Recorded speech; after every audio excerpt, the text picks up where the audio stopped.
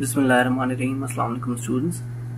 So this is the lab demonstration of the experiment that is based on root locus. So it has been derived from your control systems normalized book, and here are the objectives. We have to verify the effect of open loop poles and zeros upon the shape of the root locus, and we have to verify the root locus as a tool for estimating the effect of open loop gain. This is important upon the transient response of closed loop systems. And thirdly, we have to use Matlab to design the gain of controller. I mean the controller that's based on a gain by root locus. So the software packages that we require are Matlab and the control systems toolbox. Here's the introduction to root locus. I've already given you a pretty much detailed video upon root locus, and I've already explained the SisoTool and the design of controllers using SisoTool. So root locus and all these things have already been explained in very detail to you guys. So I hope that would be very clear. So we'll move toward the tasks that we have to do in this lab. So I'm moving to the lab tasks. So what do we have to do is that using Matlab Siso design tool, set up a negative feedback system. You have to set up the negative feedback system, unity feedback system of this transfer function. This is the forward transfer function to produce a root locus. For convenience, set up the 0 at -6 using Siso design tools compensator function by simply dragging a 0 to -6 on the resulting root locus. Print the root locus for the 0 at -6, move the 0 to the following locations and print out a root locus at each location: -2, -1.5, -1.37 and -1.2. So you must be thinking that why does he say that set up the 0 at -6 using Siso design tools compensator function and not put the transfer function as it is in the Matlab's command window or the script where you write the transfer functions? So that's because that if you declare the transfer function as it is in the script or the command window, then it will have a fixed 0 at -6 and fixed poles at 0, -0.5 and -10. So you won't be able to drag the 0 at -6 to these locations if you have already declared that 0 in your Matlab script or command window.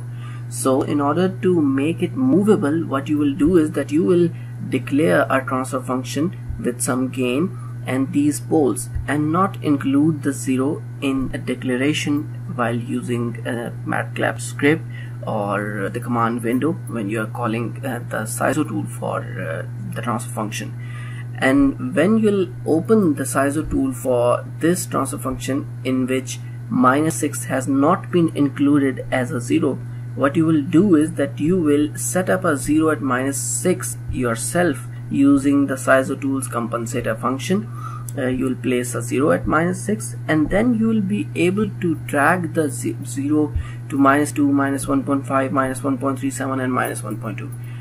I guess that's very easy and pretty much simple, considering the fact that I have explained and implemented and shown you examples of much complex problems. So I don't think that would be that is going to be an issue. So you just have to print out a root locus for each location, the diagram of the root locus that you will be having in front of you. You need to take a snapshot of that and paste it in the report for these 4 locations.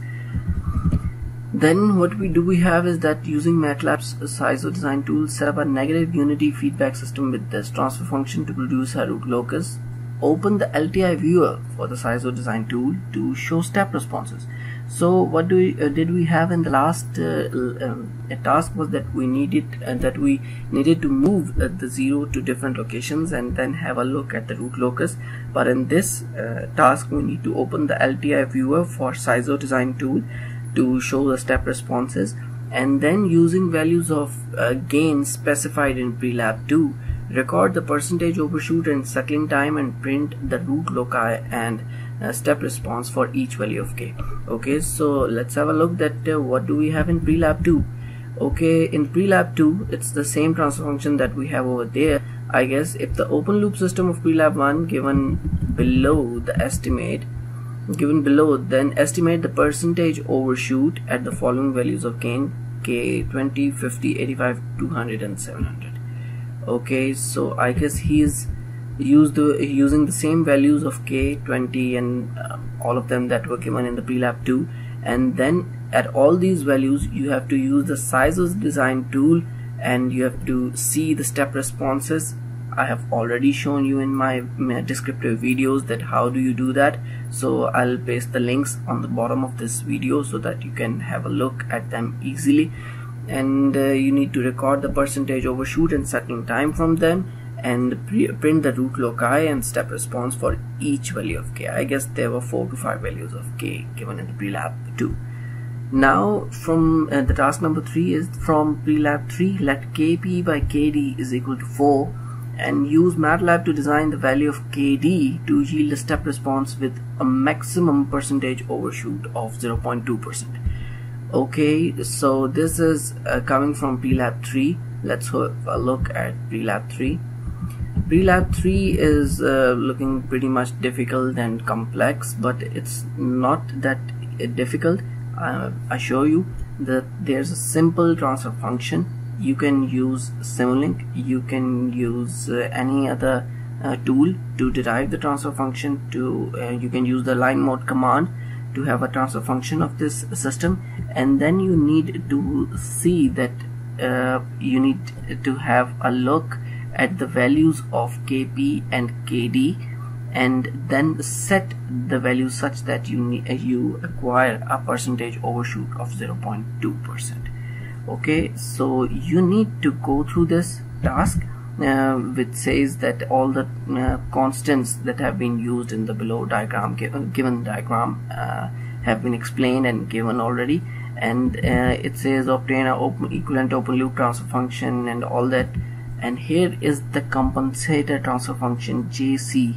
This is the compensator transfer function KDS plus KP. So you need to see that you'll have a KDS plus KP over here. That's the transfer function, compensator transfer function. And we know that in our lab task we have been given that KP by KD is equal to 4.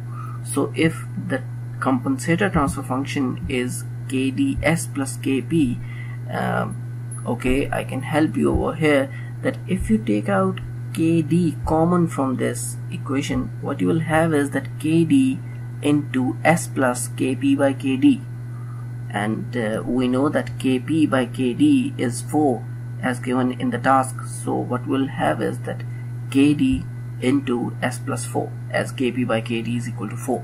So the compensator transfer function would be KD into S plus 4.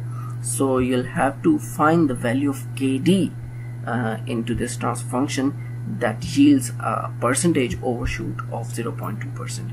They're pretty much easier tasks that you just need to put in, I guess, 20 to 25 minutes on this, and the task would be done. The deadlines would be short because you know the time is short for us, and your lab exams and final exams are coming. So I'll hope that there's no issue, and you can still ask me if there's any problem or issue. That's pretty much this lab. I hope that all of you would be in good health. Take care of yourselves. Allah Hafiz.